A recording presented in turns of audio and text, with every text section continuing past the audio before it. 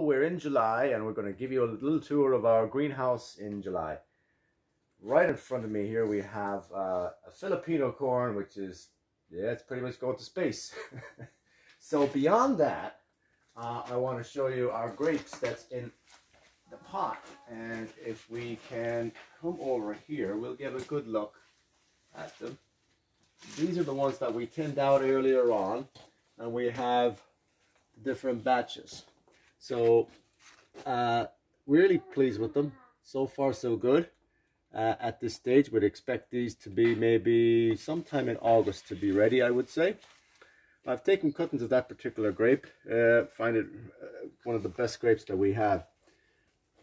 So over here I've got yacon, and this is a tuber that is growing happily away here. It's our first time growing it, and we haven't seen any flower in it yet, and we will see what happens with that. It's quite late, but here we have a cutting of one of our figs, and this is a summer cutting, which is a little bit more risky and to do, but it was successful for us. Here we have our our Ukrainian melon, and we'll see if we can get you in to see a little baby melon. Well, yeah, right here.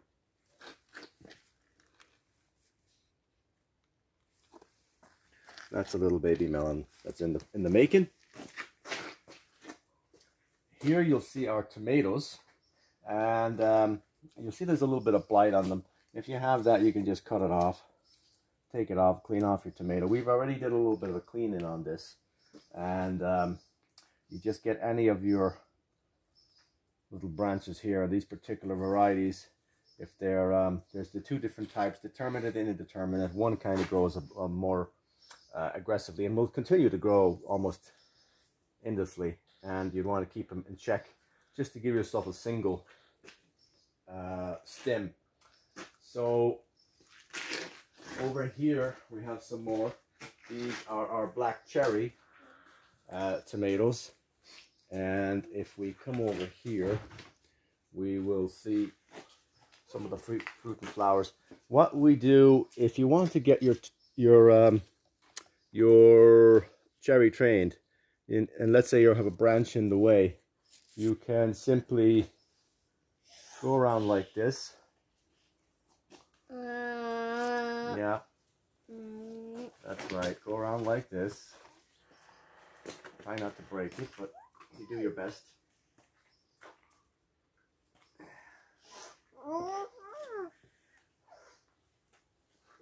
And you trim out any of these smaller little leaves. They're only taking away light from the plant. So just get them, flip them out of there. And you can see all of these guys.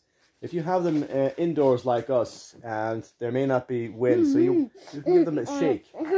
Give them a shake for like a half a minute, and this will help the pollen to spread, and they'll self-fertilize themselves. Trim them out the leaves there. So let's see. Here we have some more tomatoes. We have a lot of tomatoes planted. Here we have something else from the Philippines. This is called bitter gourd, and bitter gourd is something we grew last year very successfully. It actually grew so successfully, it even grew outside. And we could take a leaf off of here, and these are great in cooking. You can use them, and they're good for like bringing down diabetes. And they're quite tasty, a little bit bitter, hence the name. So we have more tomatoes here. We're going to show you some of our tomatoes. You can see right here. These are probably some of our early ones. If the plant is growing, just get rid of the lower vines sometimes, and let the light in there. So we'll go over here to our fig. We had our first crop of Braba figs on here, and now you can see we have our main crop. Oopsie daisy. We have our main crop growing right here. I don't know if we can see the little fig. No, we definitely don't shake it. No. That's definitely not in the game plan. Yeah. Thanks. No. Yeah. Above here we have. What do we have above here anyway? You want to show it? Point it out. We have our grapes. See, grapes. You like grapes, and they're growing quite nicely. I've actually taken record of how they're growing, and in this particular one, it's grown 58 inches since up to June 4th, from the beginning of its growing in the growing season. Then from June 4th to July 9th, it grew this much. And this is our weakest performing grape. Our other ones have grown a lot more. That has grown over 5 foot in the same period of time. Here we have, we definitely don't want to let our consumer here, our little consumer, find these, because he will pick them, and you might have the same problem. He'll pick yours too if he gets a hold of them. These are our seedless grapes, and they're a pink variety, but they're doing quite nicely. You can see right here. And they are in the pot. They're not even in the ground. But we'll figure out a game plan for them, please God, next year. So we'll move along. Welcome. Here we have some of the fig cuttings. I'm just letting them fire away here. We have a cabbage that somehow we forgot about, and he's still growing away here. Here we have a tomato. As I said, pluck out those little stemens that take away from your tomato, because they take away from what the growing of your little tomatoes right here. Here we have another one over on this side. You see the stem? Just pluck it out. Go back and then go forth like that, back and forth. That's all there's to it. This particular one now is still in a pot because we're a little tight on room. But we will see if we can get them to fruit, and then if we get them to fruit, we're talking about planting them outside, because from there they can get the remaining of the rest of the season. Let's see. Here we have squash. My wife planted this, and the idea is to get this to train up on this sheep wire, and it's growing quite vigorously. We're waiting for it to flower. Here we have one of our red sunflowers. So we're really pleased with that. And we'll show you maybe later on one of the flowers they're a beautiful looking flower. We have a couple more of our grapes here. I'm letting these guys go, and they're not doing too much in fruit, and they are yet in the pots. We have one batch right here. I'm just letting it fire away. The big thing with them, if you want to control them, is to keep them into check, and don't let these branch out like this, especially where the grapes is not getting access to light. So if it was interfered here, yeah, definitely take it out. You can control them up at the top, and well, we have our gardener over here. It looks like he's got what's wrong? Huh?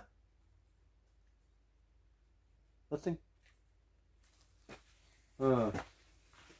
Here we have calamansi. This is our little orange in the pot, and there's a little calamansi in there. There is some young little fruit that's coming along. We're not terribly successful with this, but we'll see how we get on. We'll go over here. we have more melons planted in here. And again, they're in the same process of fruiting. Here we want to show you something different. This is a mango, and the little baby mango. My wife got this to grow from seed, and it's doing quite nicely. So really excited about that. We'll see how that one goes. And beside it is little baby peppers, I believe. And what's this over here, dear? Flower. Oh, flower. There we go. I'm not sure what that was. Here we have definitely another flower. This is borage. And you can see this is a really beautiful flower.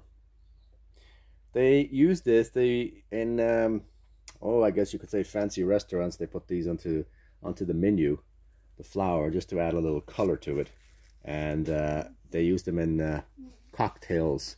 You dip the little flower into the cocktail, or you can use them in ice cubes and all that business if you're into that. We will show you some more of our grapes over here that are growing. I don't know if you can see it right here. So as of yet, I said we are concentrating mainly on getting the vine to grow to the full extent, to the full width of the greenhouse. And that's where we are. Right now we're over halfway in its growth across the greenhouse. When we get halfway, we'll stop it. And then we will focus on the grapes. But even as of now, we still have grapes. Hopefully. This is another grape, and you can see this one starting to get red here.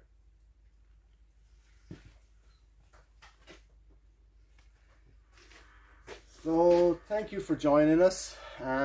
We wish you well. Please subscribe if you like our videos, and hit the notifications button. You'll be aware of any future videos. Take care of yourself. God bless. That's that.